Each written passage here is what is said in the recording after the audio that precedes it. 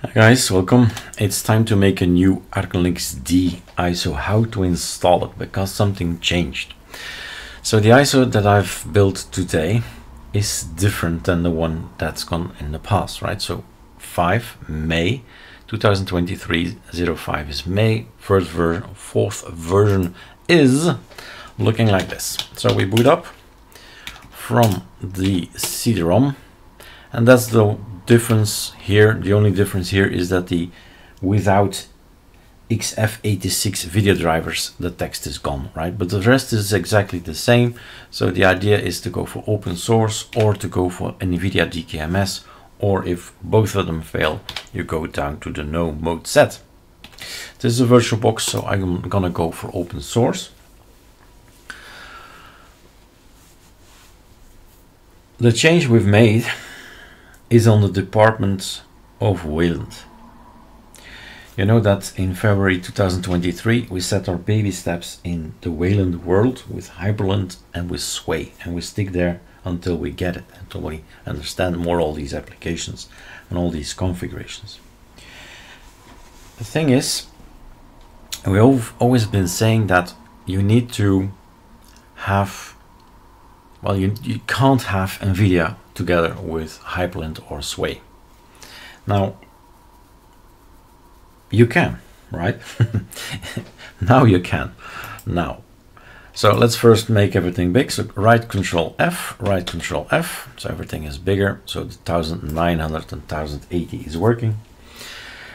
And the thing is, if we've now selected line 1, right, which means that he thinks there is no NVIDIA enabled, and it gives you X11 and it gives us Wayland, and this is new. That's one thing. And we always we keep saying don't install Wayland on VirtualBox and don't mix X11, this thing, don't mix any of these guys with this. But this is new, so let's focus on this screen. We used to have this one, that one, and that one. At some point in time, growth, right? You create a package and it's called ArcoLinux hyprland git, ArcoLinux Sway git. And behind it in the package build, you say, those are the dependencies. And everything was installed because of one package. Then we've built our own application, and the configuration and the application is now separate, which means that you can exchange the hyprland versions and the like 6 hyprland versions out there, right? If you go to the internet and you say how many things can I install, let's first get the keyboards in, sudo pacman -sy, get the databases in, that's why the Y is there, and then let's do a no, and here you go. So we have 1, 2, 3, 4, 5 applications that you can use instead of ours, which is this one. So the applications, and so all these guys, right, are separate from any of the others above. There's no link anymore, which means we need to make this more complex, which means this is what I think we need as a basis for to be able to work on hyprland. Right? Again, the same thing. Don't install both of them. You choose Sway or you choose hyprland, and you don't mix with X11. No, big cross. Either X11 or Wayland. And here's the extra bit. This is also, of course, also extra.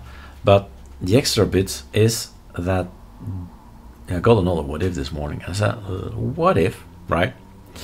The ArcoLinuxB hyprland and ArcoLinux Sway, they activate immediately some extra things in the make init cpio to support hyprland on nvidia-dkms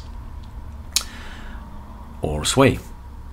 What if we give that possibility to ArcoLinuxD as well? So that means, and I can show you that with Control R, if I reboot, but this time I tell him I have an NVIDIA system, so I have an NVIDIA card in my hardware, and it is nvidia-dkms that it needs, then we do get the option. This is new. We do get the option, right? I 1st of February said no, better not, otherwise we get users who get stuck. Then some experimenting. We learned ArcoLinuxB, how to do that there. Why not implement the same technique here? So quit. Let it boot up. We get the advanced option. And then we see here, well, let's do it like it's the real thing, right? So you don't need this. There is a Linux kernel. You don't need this unless you think that you need this one for AMD, for example, right? But normally you don't need that. Maybe you need sound. Yeah, so choose one of those. Not two of them, one of those. Next. You need a login manager. Why not SDDM? Next. So, or X11 or Wild, but not mixing.